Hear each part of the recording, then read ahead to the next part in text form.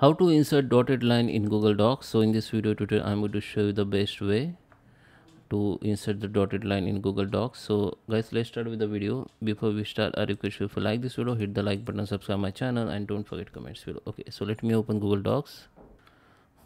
Okay, so first way we are insert the border. Then just keep the cursor where you want that line. Now go to the format, go to the paragraphs, and here you can see the option called border and shading. Just click on it. Now you can select this one, bottom border.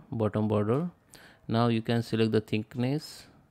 This is a border style. Okay, we need dotted, so we have two option here, which is normal dotted and this dotted. So I just select this one. We can change the color of border, and background color you should be select none, and apply. Then you can see this line has been applied, so you can minimize the size from here. Okay,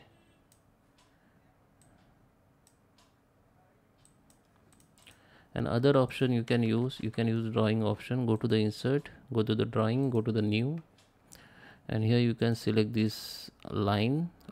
Click on this down arrow, click on this first option. Now you have to click shift and hold it and just draw the straight line. Now you can change the color from here. The thickness you can color change from here, and this is the dotted style. You can see we will have the more option of dotted. So I just select this one and save and close. Now it is has been insert. If when you insert it and when you're trying to move it, it won't be move. It is moving now because I already select the option.